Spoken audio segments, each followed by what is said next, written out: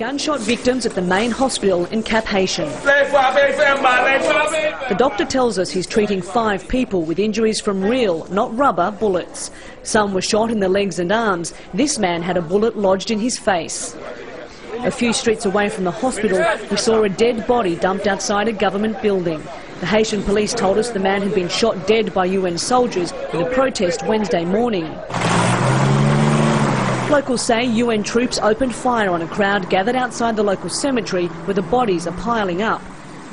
But a spokesman for MINUSTA says there's been no reports of exchange of gunfire between UN peacekeepers and Haitians. He says local gang rivalry could be to blame. But the people we spoke to feel otherwise. Cholera has taken hold of this city. Haitians are forced to dig their own mass graves for loved ones. Coffins are left out in the streets. As we approached the gathering outside the cemetery, the people initially appeared hostile, unsure of who we were. The assumption is that all foreigners are from the United Nations.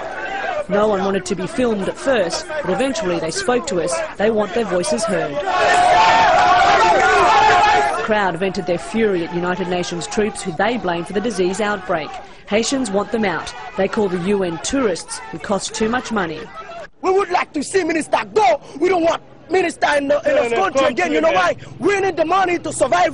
This $1 million cannot go in the hands of Minister.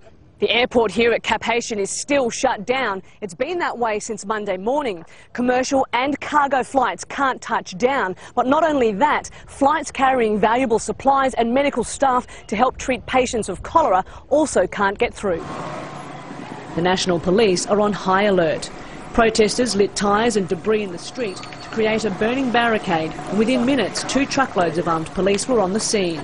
They quickly secured the area, put the flames out and moved on.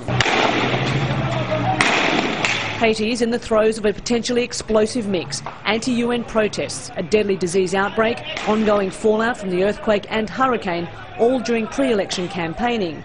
The United Nations and the Haitian government say the election will go ahead. The people of Haiti may have other ideas. Cath Turner, Al Jazeera, Cath Haitian, Haiti.